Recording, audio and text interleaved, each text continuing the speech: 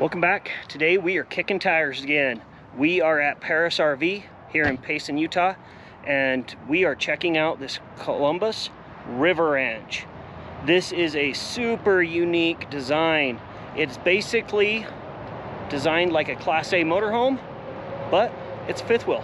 So let's go check it out, see what's new and improved and what's different on this thing. From the start, one of the things that stands out the most is all of the storage. It's all down here in these cargo bays, just like you would have on one of those Class A motorhomes. And it goes all the way through to the back, and then up front, we have even more. That is an amazing amount of storage. Holy crap. You could fit kayaks and bikes and all sorts of stuff. One thing that really stands out with all these, swinging doors. And look at how thick these are. Nice, thick baggage doors. Good, solid locking mechanisms on them as well. And you can access all along this whole dang thing. Then you have this huge slide that it looks like the birds have been bombing, but huge slide on the side. Really nice graphics. I like that it's not the swoops and swirls and all that sort of stuff. It seems like the industry is trying to go away from that a little bit. You still see it on a lot of the full body paint ones, but a lot of the graphics are going to this style. You can get this though with full body paint. And as you know, we love full body paint. So if we were looking at this rig, I think it would go full body paint, but pretty dang cool. All right, let's go walk up to the front. Oh, that one's locked. Even more storage. I always say I'm gonna bring a tape measure, and I always forget to bring a tape measure whenever we come kicking tires, but really cool. Wow, so much freaking room. Jeez. Yet again, side opening, not up here and not sticking out, so you hit your head on it. Really like how they've done these baggage doors. Got your bedroom slide coming out up here. Propane tank here, it's kind of standard. Your level up system, a really big awnings going the whole length, and you can get them with LED lights in them, which is just a nice little ambiance thing. You would never thought having that little LED strip up there when you have your awnings out at night, it's really pretty nice. You know you're towing a big boy when you get one of these Flex Air hitches. Comment below if you've ever towed with one of these. To me, it seems like overkill and it's just another thing to wiggle or move. I don't know if you need this, but it seems like on all these bigger trailers they're putting them, so maybe they work really, really well. Comment below if you've used these, how do they work, what's your thoughts on them. To me, it's like, oh, it's another thing to break, or I don't know if you really need this plus the suspension of your truck. Yeah, I don't know if it's overkill or not, but kind of cool. Big old hitch. Now, down this side, we have two really big slides. Right here, we have our weights. So, of course, we need to go through the weights, as always. And, all right, so this is 1 pound shy of 18,000 pounds loaded. Gross vehicle weight, 17,999. You're dually territory with this big boy. But, of course, with the amount of storage this thing has, of course, you're going to want a dually. And the payload capacity on this, 3866, so almost 4,000 pounds of payload, which is really good for a unit of this size. A lot of trailers don't have that much payload. Even some of the toy haulers don't. Coming down the side, you got your propane, of course, more access to all the storage. Right here, you have your battery disconnect, kind of handy right there. I don't know if I exactly like how these are just hanging. I wish they would have done a little bit cleaner job on that. This trailer, you can get it with Goodyears. This one has Westlake's on it. This is an H-rated tire. Should be a pretty good tire, but one thing that really stands out is Columbus is partnered with MoRide, it looks like. And I am a huge fan of MoRide suspension. For me, MoRide's the best you can get. So I really like to see that on this trailer. All right, coming up. Right up here on the roof, you can see you have your 3 AC units.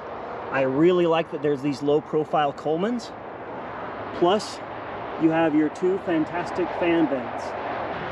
So that's a quick walk around to the outside, showing off this Columbus River Ranch.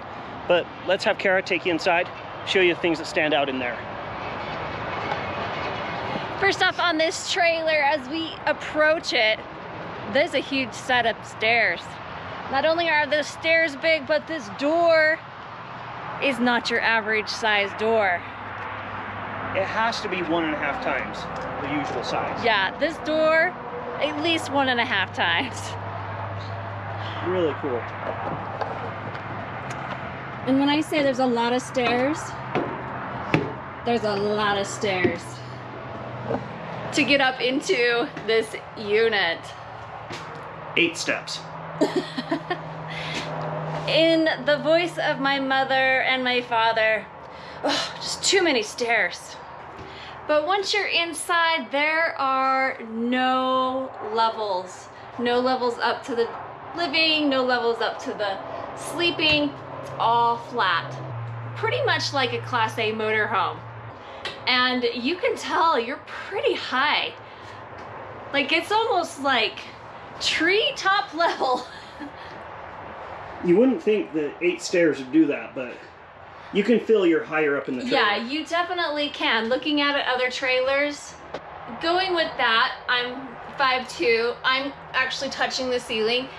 This might not be an option if you are a taller person. Let's get into the tour of this unit. Right away, big open space, huge island right here in the middle, giving the cook ample amounts of room to work. Also giving the cook ample amounts of space and countertop in front and also in back by the range as well.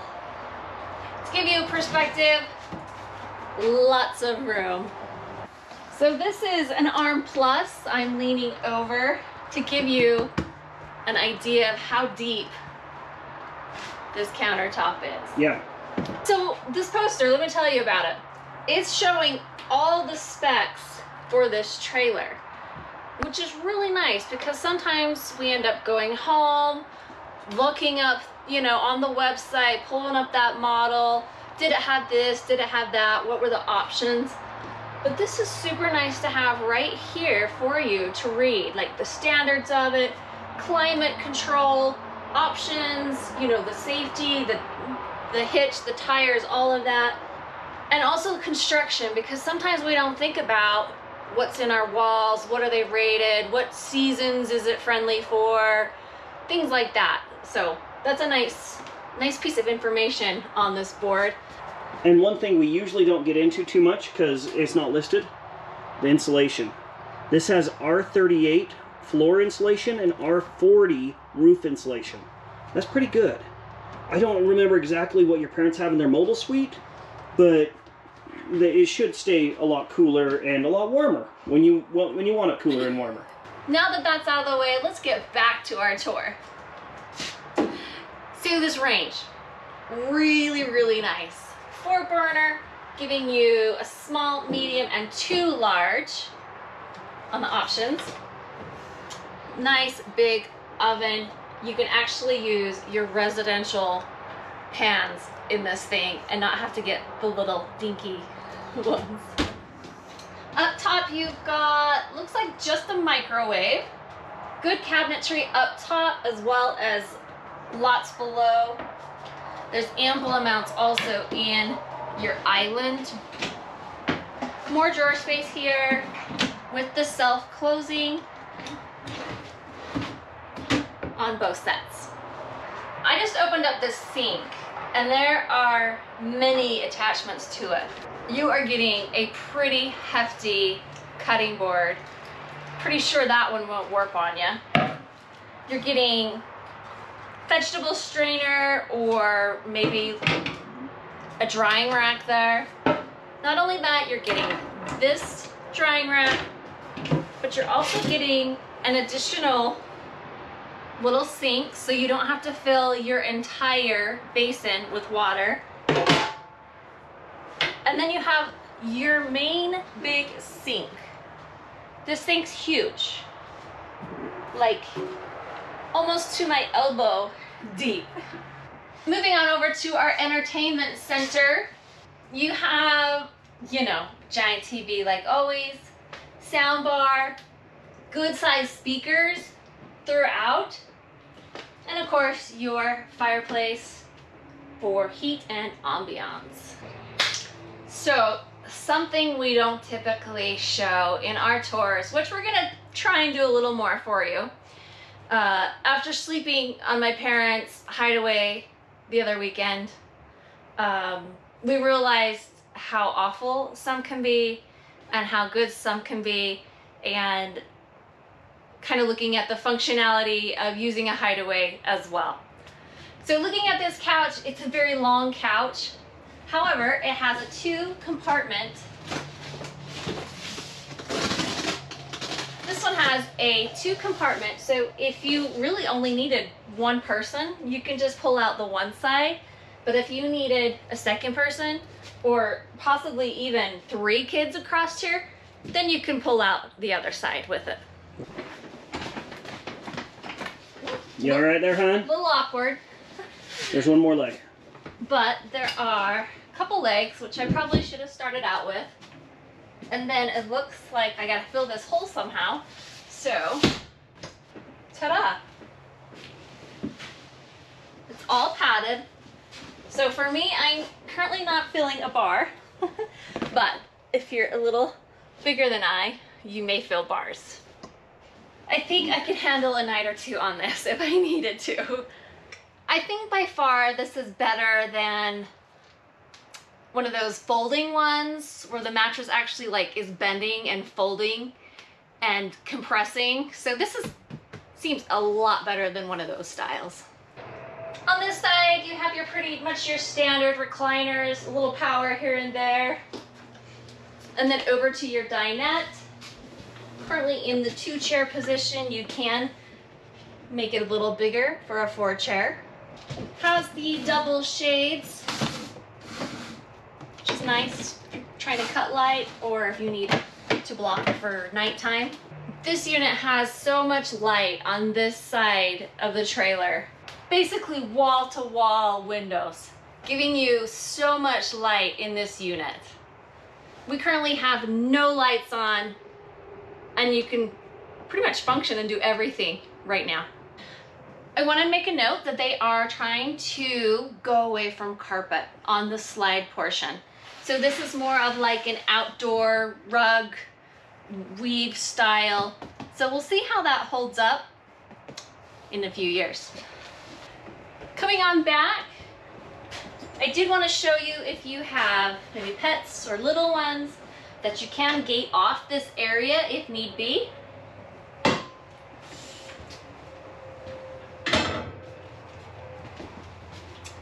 Control panels right here.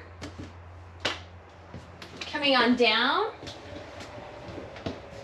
you can step into your fairly large bathroom. Has a 2-entrance option for you. Double sink, as well as almost a 2-person shower, so big. Giving you the shower test. Once again, 5'2", almost have to reach, but I can touch the ceiling. Should give you plenty of overhead space. Also, lots of leg room around the toilet. I want to point out the countertop in this bathroom. It's super, super deep. Like I'm leaning over, having to reach the wall. So much space right there. Below, cabinetry under each sink, a nice shelf space, a little drawer space here as well. Also, behind the door, more storage space for you as well. Coming into the bedroom space, big old RV King in here. A little bit of storage area, little pocket cabinet right there. On this side of the unit, you've got your hidden TV in here. You also got a little storage space, and then your fireplace. Keep those toes warm at night. Coming on over to this side, you're getting a lot of closet space.